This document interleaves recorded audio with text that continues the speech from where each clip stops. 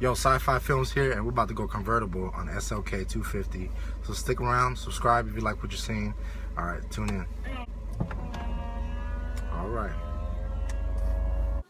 Hey guys, this is a 2015 SLK-250. One of my favorite small cars, I guess, from Mercedes. Here comes the 18-inch wheels on there, and you also have the sleek body style. I do like. It's very compact, very small.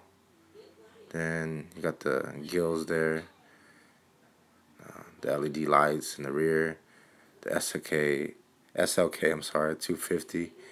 Yeah, comes with a 4-cylinder motor, turbocharged. It's pretty simple. Another part of the car here. It's pretty nice. I like it. Part of the car I like the most is probably the headlights here. Yeah, the headlights are really nice. Great view. This engine right here is the 271, found also in the C250s of the older body style. This here is turbocharged, and you know, it's a simple, good motor. It's pretty strong as well. Definitely recommend this car if you just want to hang out, have fun. Good power bank. In sport mode, this thing really goes. I also enjoy the fact that, you know, it's pretty quick, and you gotta check out the interior here. But yeah, for the most part, I like it.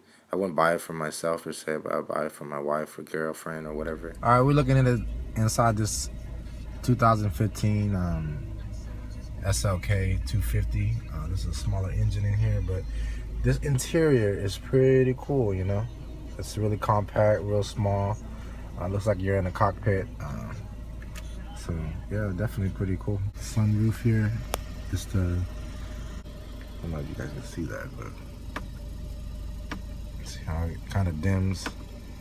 Sky view. This is called the sky view. It's pretty cool. And here you got the convertible.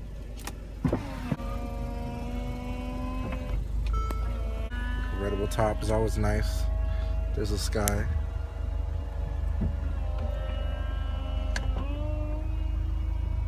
Take a shot of the interior. I mean, this thing's brand new. It was brown on, like lighter brown. I wouldn't care for that, but it has the Harman Kardon sound system, which I like. It's very nice. But yeah, that's it, man. The car is pretty small.